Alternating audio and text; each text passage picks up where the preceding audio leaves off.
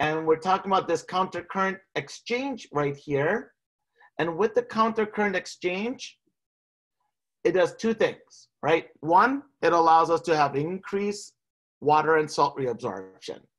The second main thing it does is it creates a high solute concentration in the medulla.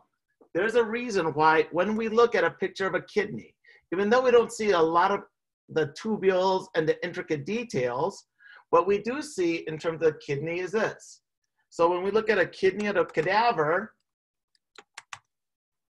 you'll notice that there are parts of the cadaver, kidney, that are darker versus lighter right here, right? So this region, I don't know, can you guys see this? Right, it's paused for some reason. That's Nothing is showing. Right, so I'm gonna share right here. Okay.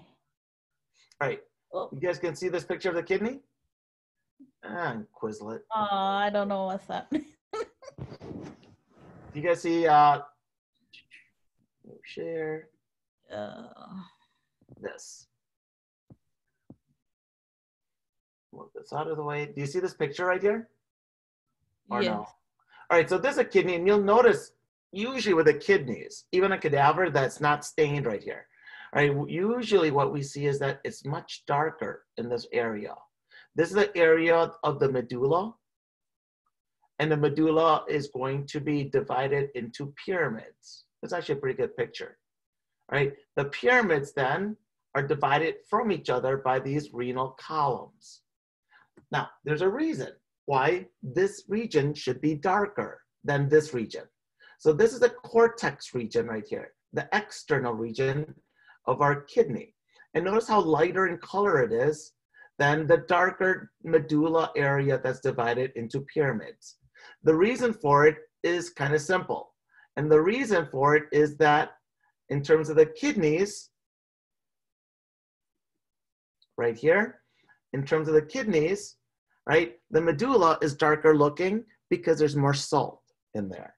There's more and greater solute concentration. So we kind of mentioned, why is it that the medulla has such a high solute? And what we're going to see is because of this counter current exchange, right? So active transports of sodium and co-transport of potassium and chlorine and other ions out of the thick portion of the ascending limb going into the interstitial fluid space. That helps create and then maintain the high solute concentration in the medulla. The impermeability of the thin and thick parts of the descending limb to water. So what happens? We pump out the salts and no water follows. Why is that important? Because all it does allow us to do is just pump out salt. As the salt gets pumped out, there's no water to dilute it. So the salt exits out, goes right into the interstitial fluid space. That's then concentrates that fluid space that lays surrounding everything in that area. So we have the salt being pumped out from the ascending thick limb. The salt then stays in that general area, surrounding all of the blood vessels, surrounding all the tubules found in those areas. So now there's going to be very salty fluid around those areas. Now we're going to see a salt concentration gradient. Vasa recta removes excess water and solutes without destroying the high concentration of solutes in the interstitial fluid of the medulla. So one of the things that the vasa recta allows us to do is it allows us to reabsorb some of the salts. So then it concentrates the blood on its way down the loop. As the blood concentrated down, when it moves upwards, it's able to pick up all of the water that exits on the descending limb of the loop. When that happens, that water that should be on the coming down, here's a thin, the descending limb, the water exits.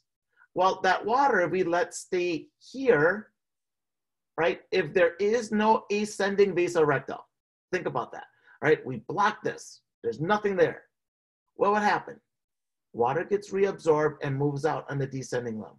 That water then will then start to dilute all the salts that we are pumping out here, right? So we pump out the salt on the ascending limb. Some of the salt, a lot of it, stays in an interstitial fluid space. As it stays there, it concentrates the interstitial fluid space. Now, what would happen if I keep adding water to it? If I keep adding water to any solution, I dilute that solution. So what we need to do is have water moved out from the thin descending limb, but that water that is moved out here can't stay there. It needs to leave that region. That's why the vasa recta is so important. The vasa recta allows us to drain and reabsorb all of that water that moves out. Once we reabsorb all that water that moves out, there's no longer water in the space to dilute the medulla right here. If we didn't have that water going into the ascending limb of the vasa recta, if instead I completely shut it down, the water then has no place to go. It can't go in the bloodstream because there's no blood there. There's no bloodstream, there's no blood vessel because I blocked it off. Well, that water then just stays in the interstitial fluid. As it stays in the interstitial fluid, it's going to start to add water to all this salt, diluting it. So then you don't have this high concentration. So as much as we want to reabsorb that water out, we also need to get it out of the fluid space and into the bloodstream. As we remove that water from the space into the bloodstream, now we can concentrate all that salt. If that water just stayed there, just like adding water to any solution. If you add water to Gatorade, what happens? It becomes dilute, doesn't taste good. Same thing here. If I keep adding water to that medulla, the interstitial fluid space, what happens? That water starts to dilute all that salt. And now it's not as concentrated.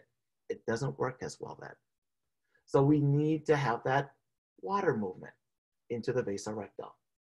Active transport of ions from collecting ducts into the interstitial fluid of the medulla allows us to concentrate. So now we're removing that salt from the collecting ducts into the interstitial fluid space, also increases the concentration of salt in the medulla. So a lot of things help concentrate the medulla, right? So here we can see, here's our descending loop of Henle. Look at how long that is, right? The deeper in the medulla, the darker in color we'll see. And the reason for it is this, right? The deeper into the medulla, the more salt. And the saltier the interstitial space is. So at this region, way down here, right? Notice that the loop doesn't go way down here, but if it did, this region would be even more salty, more full of solutes than even over here. This region would be more full of salts and solutes than up here. This region up here would be more solute heavy than here. See that? So the deeper we get in the medulla, the greater the concentration of solutes. All right, now that's the reason why having a long nephron loop is so important. The longer the nephron loop, the more water moves outwards. And that water, as it moves out, goes right into the vasa recta. As the water goes into the vasa recta, we have reabsorbed that water. Perfect. At the same time, as it moves into the vasa recta, that water doesn't stay in the interstitial fluid. So we don't dilute the medulla either. Perfect, right? If that water would have just stayed there, we would dilute it. That's not good. So we can't have any more reabsorption later on. So let's take a look at this. This is a loop of Henle, descending limb, ascending limb. So what happens on the descending limb? Well, as it enters here, water exits. As water exits, look at what happens when pure water exits. What happens? The salt concentration goes from 600 to 900 to 1200. Why? Because only pure water is leaving, right? As pure water leaves, the filtrate becomes more concentrated. So now we have reabsorbed all that water.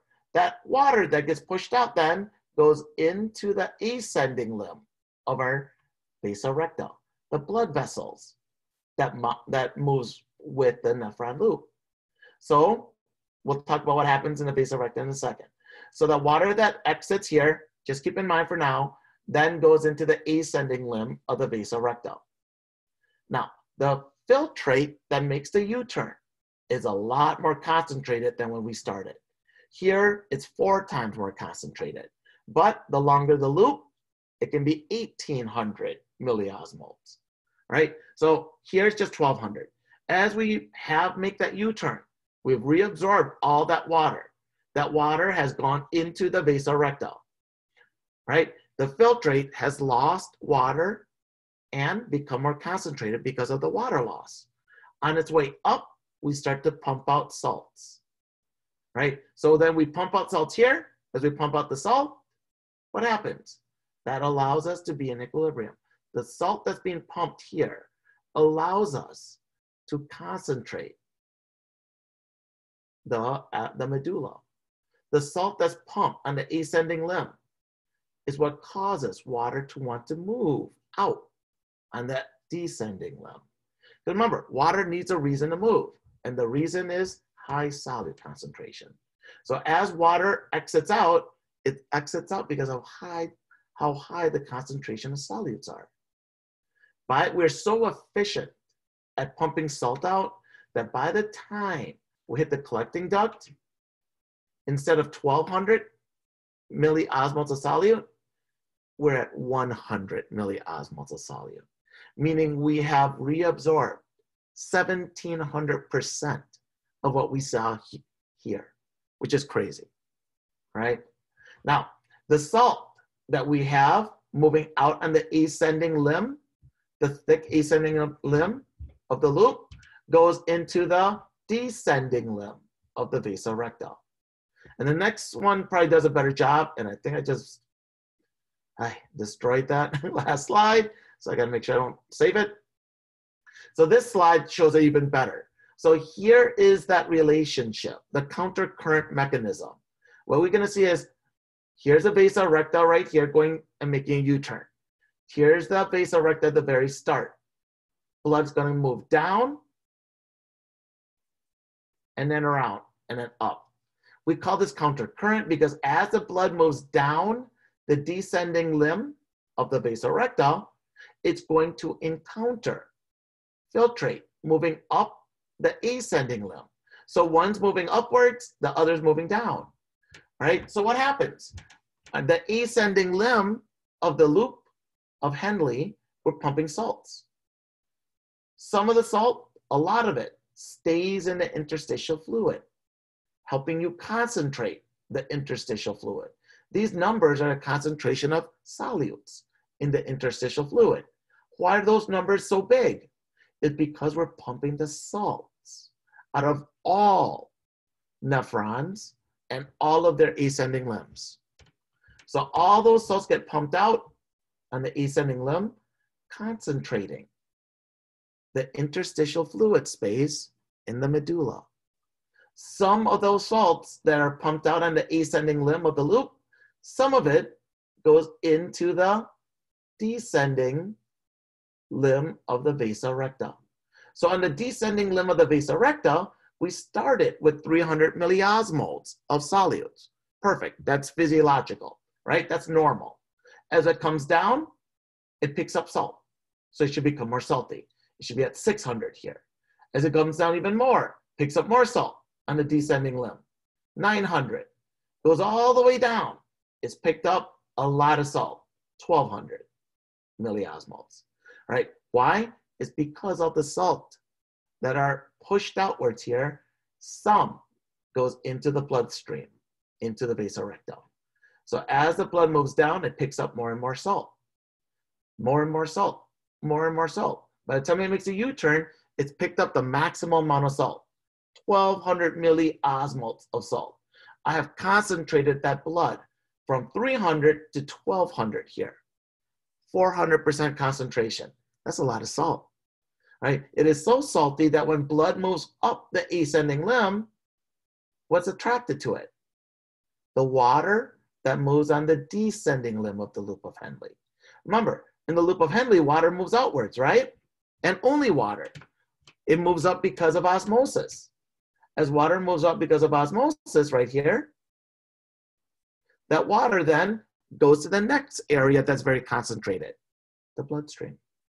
As water goes into the bloodstream, all that water moving into the bloodstream dilutes blood on the ascending limb. So then as it picks up more and more water, it is going to become more dilute. Here, 600 milliosmoles instead of 1200. As it picks up more and more water, 300, 300.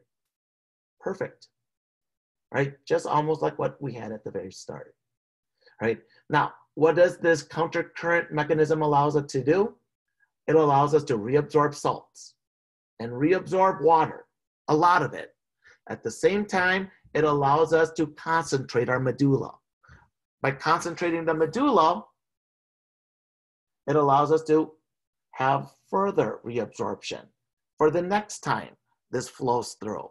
So then we can have further reabsorption of water and salts as well, continuously. Now, keep in mind, if you're ever confused, I want you to think, what happens if we stop everything? By giving you a Lasix pill, right? By giving you a loop diuretic, I block all of these pumps here on the thick ascending limb. If I block all of the pumps on the thick ascending limb, if I block all the pumps here, what happens?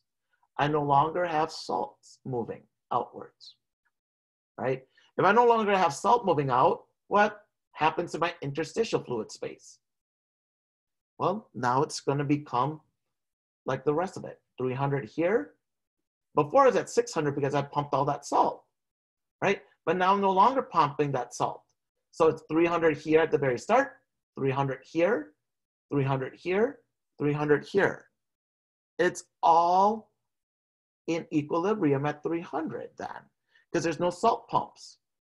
Would water want to move out then? No. Water only wanted to move out on the descending limb because the fluid surrounding that tubule was so salty. And water is attracted to the high salt environment. Now there is no high salt environment. Now this is at 300. This one's at 300. This one's 300. Oops, right? What happens when they're all at 300? There's no more salt movement. When that happens, right, there's no more water movement either. No more reabsorption of water. The water that should be reabsorbed into the bloodstream stays in the tubules, stays in the collecting duct, allowing us to urinate excess water out. That's why loop diuretics work on edema, on high blood pressure, right? It's because it allows us to get rid of excess water. And that's how they do it, by blocking those pumps. By the way, they have done studies, and they have shown that by giving people loop diuretics, they actually obliterate this concentration gradient that was present, right? They obliterate it, it's no longer seen. Now, the good news is, right, if you stop taking it, it comes back, right? But if you have high blood pressure, you might be on it for years, and it will take you a while to get the concentration back. Now, urea also responsible for high osmolarity in the medulla. And the reason is it can be reabsorbed and it stays in the interstitial fluid, allowing us to then concentrate the interstitial fluid space even more. Now, we talked about in the distal convoluted tubule and collecting duct, right? There's a lot more variability here than anywhere else. 65% always in the proximal, 15% always in all the nephron loops, right? In the distal convoluted tubule, in the collecting duct, we can go from 19 to 20%, making sure that we're at 100% reabsorption of water. Again, that's not good, right? We'll only see that if we're severely dehydrated. If ADH is present, then what we're going to see is almost 99.9% water reabsorption. Keep in mind, if you don't produce urine, you can't get rid of urea. That's bad. That's what causes the toxicity seen when people have chronic kidney failure or renal failure. Right? Regulation of urine concentration, renin, angiotensin, and aldosterone. When we have a drop in blood pressure, renin is released from the kidneys. Renin activates something called angiotensinogen that's produced by the liver. Angiotensinogen ends with that O-gen, G-E-N. It's an zymogen. It's a protein hormone that's produced too large and inactive. All right? Now, the name tells us what it does. Angio, blood vessel, tension. It should increase blood pressure, right? So what happens? When you are dehydrated, your blood pressure starts to drop, right? Now, that doesn't have to be from dehydration. It can be from bleeding and you have hemorrhage. Anything. It can be shock that does it, right? Anything that causes a drop in blood pressure causes renin release from the kidneys. Renin then gets released into your bloodstream from the kidneys, starts the first step of angiotensinogen activation. So it goes and cuts angiotensinogen to angiotensin 1. Angiotensin 1 goes into your lungs, where this enzyme, ACE, we know coronavirus enters our lungs, the cells of our lungs, by ACE receptors. This is an enzyme receptor that they're talking about. Angiotensin 1 goes into your lungs, where we have ACE receptors that work as enzymes. Those ACE receptors that works as enzymes finishes off cleavage of angiotensin 1 to the more active functional form, angiotensin 2. Angiotensin 2 will go into your blood vessels and cause them to slightly vasoconstrict, increasing the blood pressure slightly. Then angiotensin 2 goes to your adrenal glands, causing aldosterone release. Aldosterone then will allow us to put more sodium, potassium channels in, sodium, hydrogen channels into our distal convoluted tubule and cells of our collecting duct. What happens when we have more sodium and sodium hydrogen, sodium potassium channels? Well, we have more sodium that can come into the cell. More sodium that's reabsorbed into the bloodstream. And a little bit of water follows with it. Hopefully, that will then allow us to stabilize your blood pressure. Keep in mind, the only thing that will increase it is to get increased water volume by drinking or an IV, right? This will hopefully just stabilize it so then it just doesn't fall off a cliff. Angiotensin 2, right, works on the smooth muscles of your blood vessels, causing them to be slightly vasoconstricted. That alone should help normalize your blood pressure. And then with angiotensin 2 causing the release of aldosterone, that little bit of water movement can also increase the amount of water we reabsorb, which can hopefully, again, it doesn't increase it, but it makes sure that it's at slightly lower normal levels. It doesn't just fall off a cliff. That's how aldosterone works. For aldosterone, you need sodium to be reabsorbed, and a little bit of water follows. The next one doesn't, ADH.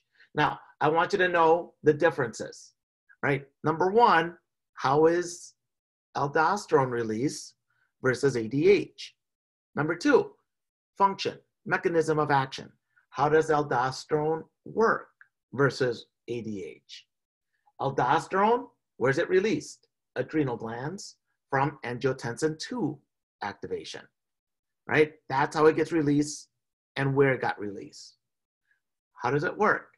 It worked, its mechanism of action is insertion of sodium channels. Insertion of more sodium channels allows more sodium to be reabsorbed and more water follows with it. ADH is different.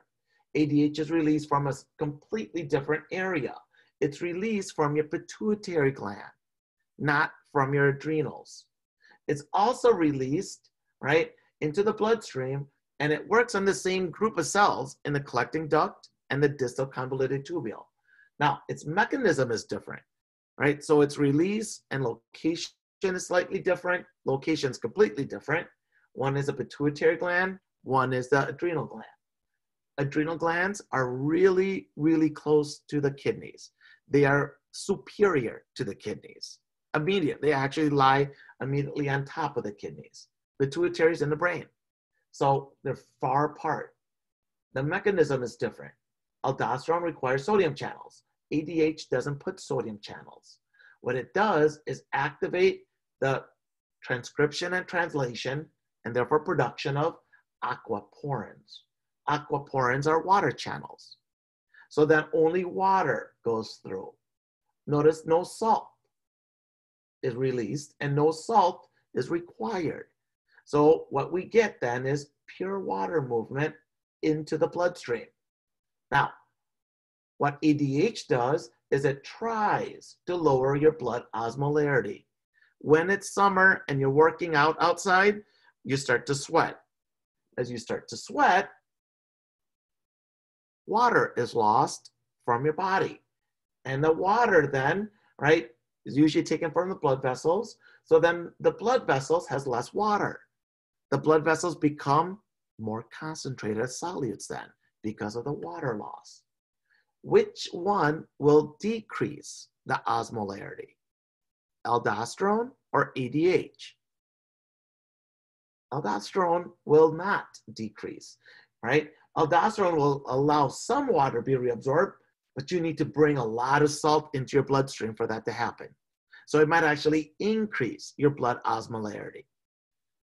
ADH, though, doesn't require any solute for you to reabsorb that water. So ADH's mechanism is pure water entrance into the bloodstream, hopefully decreasing the osmolarity there. Now, again, it never will completely, because in order to do that, you will just need to drink pure water, right? That's the only thing that will. But what this does do is it makes sure that your osmolarity in the bloodstream isn't so magnificently high that it really starts coagulating the blood and causing real major issues in the blood vessels, right? And here they're telling you the ADH mechanism.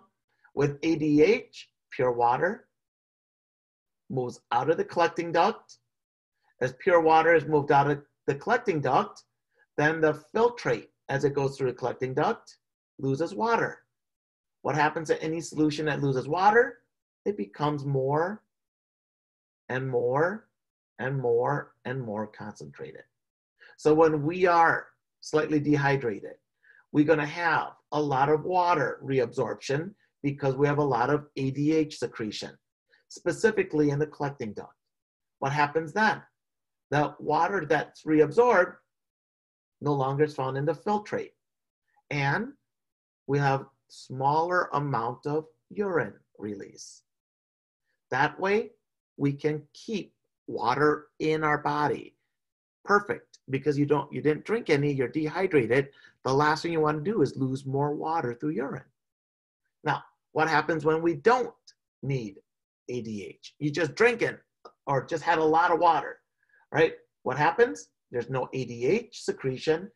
The collecting tubules and the collecting ducts no longer make water channels. So there's no water channels. Water can't exit out of the tubules. It stays in the tubules. As it stays in the tubules, now we have more water in the tubules. We have more volume of urine, and the urine itself is going to be very dilute. Perfect. That's what we want, right? We want to produce large amounts of dilute urine when we drink too much water. Now, other hormones, we talked about ANH, atrial natriuretic hormone. Some book calls it atrial natriuretic peptide, atrial natriuretic protein even, right? Now, this is a complete opposite of aldosterone. Aldosterone increases sodium reabsorption. This one decreases sodium reabsorption. So it's only released when you have excess amount of blood volume. You're drinking a lot of water, you've had, your 2 big bags of potato chips, and now you have to drink even more water. Well, now we have more water and more salt we need to get rid of. ANH is released, so then we decrease sodium reabsorption. We already have enough sodium. And now, because there's no more sodium reabsorption, there's more sodium in the filtrate. There's more solute in the filtrate, keeping water in the filtrate, making sure that you urinate out excess water. Now, plasma clearance, inulin, not insulin. It is inulin. Inulin is what we use to measure your plasma clearance and therefore how healthy your kidneys are, right? We can't just give you salt and figure out how long it takes to urinate it out, right? Everybody has different levels of water that they can exit out by urine. So we want to make sure that your kidneys are working functionally. How do we measure that? We measure it by what we call inulin clearance. We inject inulin into your body and see how long it takes for you to urinate all of it out. Now, usually it's almost like a whole day type of test. So you're only doing this if you think you have chronic renal failure or acute renal failure. And what we do is this: when we check your blood, right, we're gonna see people that have high BUN levels, blood urea nitrogen. High BUN is a sign of either dehydration or it's a sign of renal failure, right? One is completely normal. We can just give you water, completely treats it. One is a severe difficulty.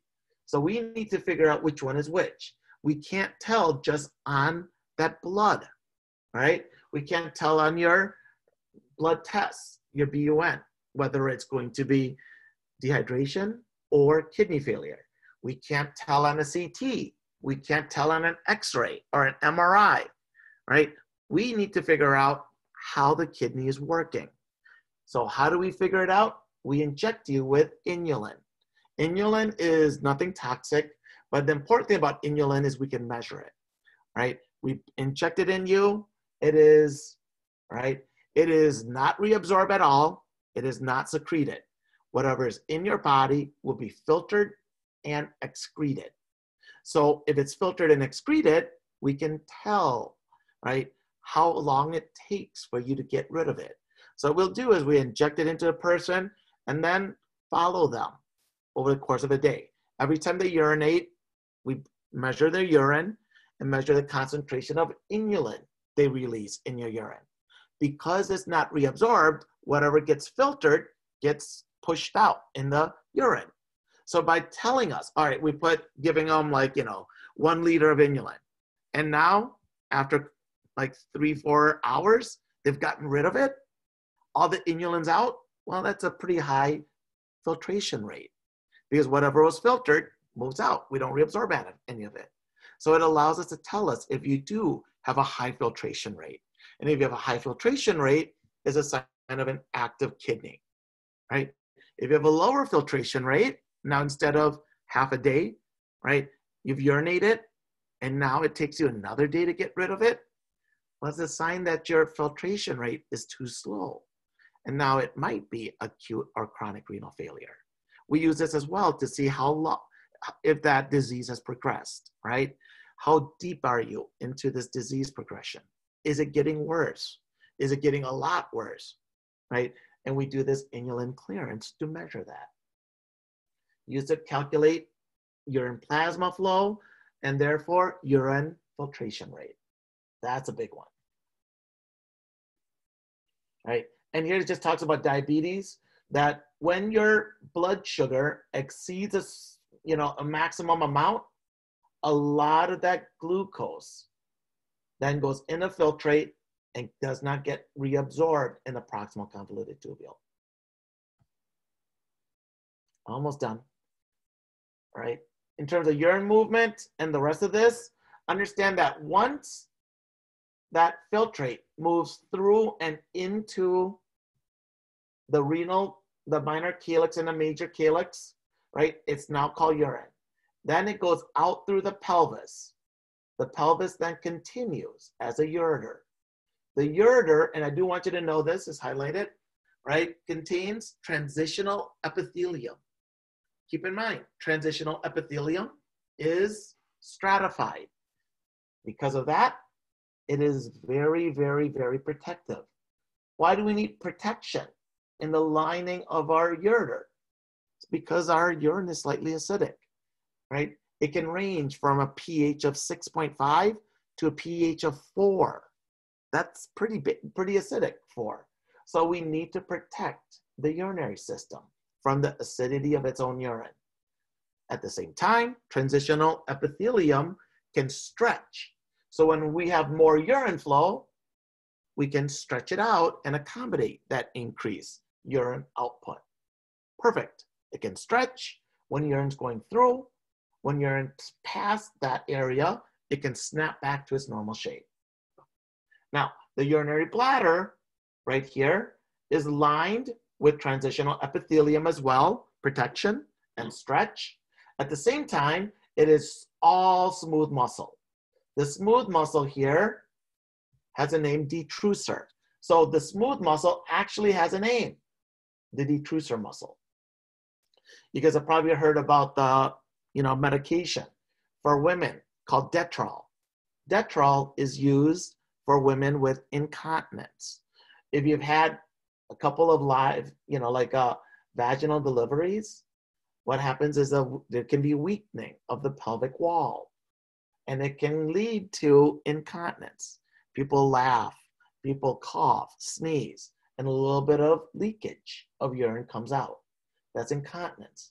Now, we give Detrol. Detrol is a portmanteau, combination of words.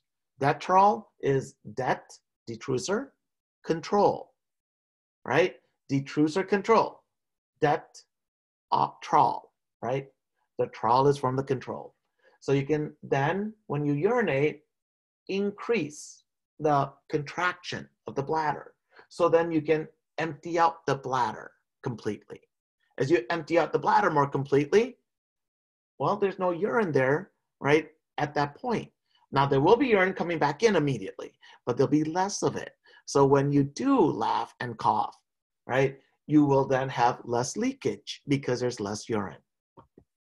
The trigon is an area where the ureters come in and the urethra exits. Now, that area where the ureter comes in, it actually comes in from underneath, and it comes in at a weird angle. Because of this, we should never, because of the way it comes in, it forms a pseudo valve, right? Not a real valve that we saw, like the pyloric valve, the ileocecal valve, not like that, but it forms a pseudo valve. Because of the angle it comes in, it makes it hard for urine stored in the bladder to move back into the kidneys. When urine has a tendency to move back into the kidneys and into the ureter, and then back in the kidneys, there's a chance for a kidney infection. We don't see that much because of the angle at which the ureter enters. We do see bladder infections though, especially in females. The reason why is simple. Look at how long the urethra is in a female. Very short. Very easy for microbes to enter the urethra and go into the bladder. That's why you don't, if you have a 5-year-old girl and they have a urinary tract infection, we just give them antibiotics. That's it. If you have the same 5-year-old boy and they have a urinary tract infection, we immediately do a lot of imaging studies, right? We don't just give them antibiotics. We want to figure out, is there a reflux? Is there a problem with the bladder? Why? Is because the length of the urethra in males is so much longer that it should preclude boys from getting UTIs. They can get it, but when they do, usually we think there's something more at work. Now, for males, we see a more fixed internal urinary sphincter. So here is where the detrusor muscle comes inwards right here. For females, it's not as tight, it's not as strong, this internal urethral sphincter. For males, right, it's going to be a little bit stronger, a little bit more tight, right? The reason why is simple. In males, the bladder and the seminal vesicles, as well as the ampulla of our vas deferens, everything goes through the urethra, right? Everything goes through urethra, even urine. So when people are having sex, the last thing we want is to have urine being removed and moving out instead of ejaculate, right? So when there is sex and there is ejaculation, this internal urethral sphincter activates, making sure that it's only the sperm and the seminal fluid that exits out, not urine, right? Women, the urethral sphincter connects to the bladder and the urethra, but it's not that region where we have that penetration, right? We have then, when we have sex, it's through the vagina. So for females, the sexual reproductive system and the urinary system, completely separate. For males, they're very similar and they're linked, right? So the urethra in males is going to carry urine and seminal fluids and semen. For females, completely different. So for males, this internal urinary sphincter, much more important. We both have strong external urinary sphincters. And this is a true pressure valve where you can control when to urinate, right? Right here. Up to a point, you can control when to urinate. Now, effects of aging, gradual decrease in size of kidneys. The crazy thing is, in order to function and normal homeostasis, all we need is 1/3 of one kidney, which is nuts, right? So when you hear people going through acute renal failure, chronic renal failure, and they need, lots of time, right? Look at nephrologists, right? They need a kidney transplant. That means almost both kidneys have failed at that point. And this is also the reason why when we do give somebody a transplant, all we need is one kidney, not two. Amount of blood flowing gradually decreases, meaning that, right, we're going to have decreased blood flow, decreased filtration. Number of glomeruli decrease. Ability to secrete and reabsorb decreases. This is a big one. Ability to concentrate urine declines. Kidney becomes less responsive to the ADH and aldosterone, increasing the risk of dehydration and death. This is the reason why in 1999, it's 20 years ago, but in 1999, there was a heat wave in Chicago.